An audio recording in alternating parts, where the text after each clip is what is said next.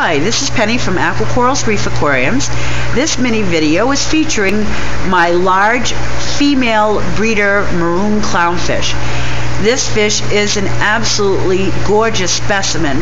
As you can see, extremely thick-bodied. She's a little piggy with everything, and she's really ready to make babies. As you can see, she has moved the sand underneath her anemone so that it has more room to expand, because she would really like to have a little boy with her and start making babies. Again, this is a female breeder maroon clownfish, and she's available for sale at the aquacorals.com website.